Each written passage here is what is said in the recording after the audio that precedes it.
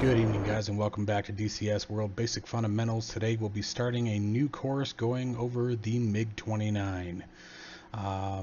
It definitely received a lot of requests, and after doing some research of my own, I have to concur that there isn't a whole lot of information about the MiG-29 out there. She's sort of the forgotten bird.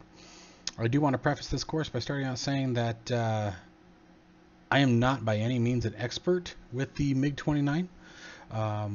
But just like with the F-15, I'll make sure that if there's information that I don't have, I'll get it. Okay? And I'll make sure to get it out to you guys. For the course, we will be using the MiG-29 Sierra. The MiG-29 Sierra is slightly more advanced than the MiG-29 Alpha, especially in the realm of the radar suite. So keep that in mind when you have the option to fly the Alpha or the Sierra. The Sierra is the way you want to go. Okay? So without further ado, let's go ahead and jump in the cockpit. One last thing I'll touch on with the Alpha and Sierra. The controls, as far as I can tell, everything that I'm teaching with the Sierra does correspond with the Alpha. Okay, so everything that I tell you here should work in either aircraft. Alright, so just like before, in the first course, we're just going to go over the cockpit. Now by the cockpit, we're just going to look at the instruments that you will be using when flying this particular bird. And then we'll shut her down for today, and the next one we'll jump into assigning our controls and doing startup, taxi, and takeoff. Alright, so let's go ahead and get after it. Go ahead and bring our camera down a bit. Starting up here at the top, we have our master caution warning light. Here we have our combined accelerometer and AOA indicator. You have your AOA indicator here on the left side, giving you your angle of attack. Your current G load here on the right. Coming down to the gauges, on the far left here we have our airspeed indicator. Then we have our barometric altitude indicator here. And then down here we have our mechanical instruments indicator. A couple things on the mechanical instruments indicator. So first thing we see is a whole bunch of just module indications here. So let me break them down for you. First, these bottom three are the landing gear. As long as they are illuminated, your landing gear is down. However, touching on the landing gear, this center warning light here, if it's ever lit up, it means that there's a problem with the landing gear. So keep that in mind. Always watch for that. The back two here on either side of the wing are your flaps. The front two are your forward slats. And this guy here are the speed brakes. So if we were to go to the rear of the aircraft, the speed brake is right between the exhaust nozzles. Okay, so if we come in close, you can see how it's sort of triangular shaped there. Got a point on it. When you deploy the speed brake, one flap comes down and one flap comes up. Okay, and so that's what those corresponding indicators are here, indicating that they're in motion. Coming up to our gauge here, we have our ADI, or Attitude Director Indicator. We have our Horizontal Situation Indicator here on the left, or on the bottom, excuse me. On the right here, we have our Vertical Velocity Indicator, so reading our ascent or descent rate in meters per minute. And then here we have our current speed in Mach rating. Okay, so you can see that it's got 0.2, 0.4, 0.6, etc. going into 1, going all the way up to 2.8. That's our current Mach rating. You have your mission clock right here hiding behind the brake handle. Let's go ahead and unpause the camera, bring us over here. Alright. So then here on this guy we have our radar altimeter. The radar altimeter gives you your current altitude according to ground level. You have your engine RPM gauge. You can see sort of here there's two needles there actually. There's engine 1 and engine 2. Right here you have your flare count indicator. So currently we have 60 flares on board. We have our turbine temperature gauges here. And then we have your fuel quantity gauge here. On the fuel quantity gauge, it gets a little tricky. So let's go over that for just a second here. Okay, so up here at the top you have your central tank. Okay, and what these are warning lights. So if these lights are illuminated, it means that the tank is empty. So keep that in mind. In this case, illuminated is not good. Alright, so we have our central tank warning light here up at the top. Coming down here you have your wing tanks, which is the next one down. Okay. Then down here at the far bottom you have tank number 1 and then tank number 3, which I believe are the external tanks. Okay, you have your bingo fuel line right here. Okay, you know, let's go ahead and bring up some electrical power here so I can show you some things. So we'll hit right shift and Lima.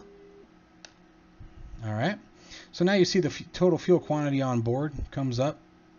Okay, and then once the engines are running and you have an actual spooling rating going, this will also give you an estimated range based on your current fuel. Okay, and that will obviously adjust based on airspeed. Down here in the bottom right here, moving down, you have our RWR, which we'll go over in much further detail as we move on through the courses. And then moving over to our bit panel here, so we have our warning lights panel here. The only one I want you guys to be aware of at the moment is your neutral trim lights. Okay, so we have the rudder trim here on the top right. We have the stabilizer trim here on the top left, so your vertical trimming. And then you have your aileron trim light here on the step 2 light. Now, what these lights indicate is that currently there's no trim set on the axis. Okay, so the trim is currently in its neutral position. All right, and then the rest of the warning lights will go over as the tutorials move forward. Okay, much like the RWR, it's something that we're going to go over later on. Something I do want to touch on real quick. As you notice, I have not put on any mods. I have not set anything to the English language. I am going to do my best to respect the incredible Russian designers of the MiG-29 and try to keep everything in its native language. So if I stumble over anything a little bit or happen to trip over my own tongue and have to go back and change what something is or what something says, please forgive me. I'll do my best. Any of you guys who are of the native land of Russia, please feel free to add in anything that I might have missed that you guys can catch right off the bat. Okay. All right, so moving on from that, now that we got that one a little out of the way, let's come up here to the top real quick. Pause our camera. So currently in navigation mode, we have our HUD up and we have our current indicated airspeed. Okay, we have our heading tape with the heading caret. We have our current altitude according to radar. In the MiG-29, anything below 1,000 feet, you will see this R here, which automatically indicates your current altitude in meters according to the radar. Once you exceed, I believe it's above 2,000 feet is when I saw it, the R should go away, letting you know that you are now on barometric pressure. But we'll get into more of that as we get airborne. Here we have our aircraft datum.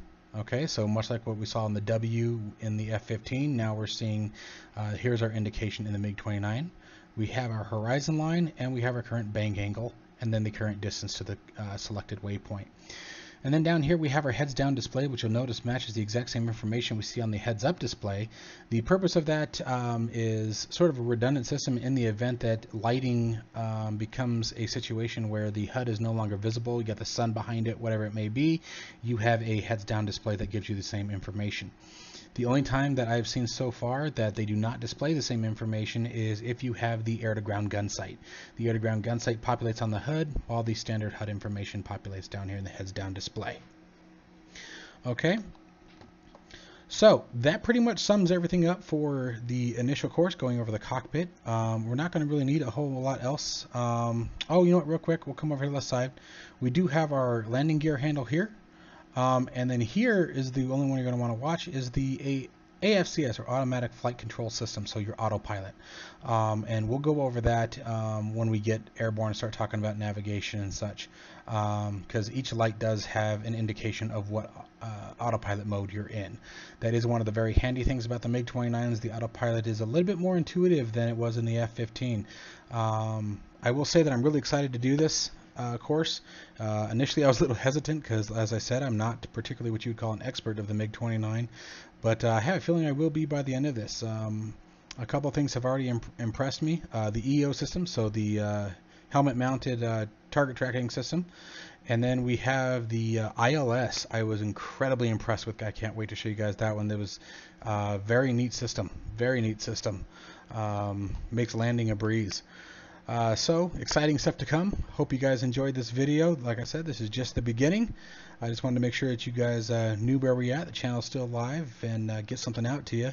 Make sure to hit that like and subscribe, guys. There's a whole lot more to come. We're going to get into some really exciting stuff with the MiG and really see what this bird can do. I'll make sure to keep it interesting. Until next time, guys, this is OverKill. Stay safe. We'll see you.